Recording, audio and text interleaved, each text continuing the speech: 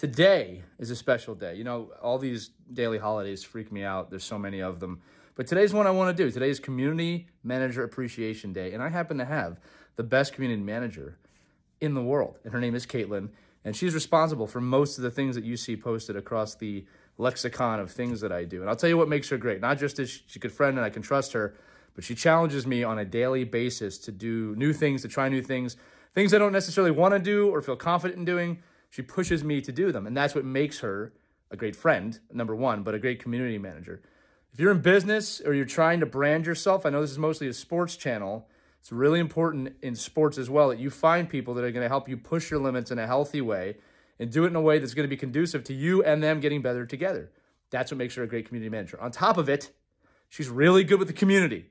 She's really good at helping people and navigating those people that comment on the posts all the time, making sure they feel like they're part of our family. So get yourself a community manager.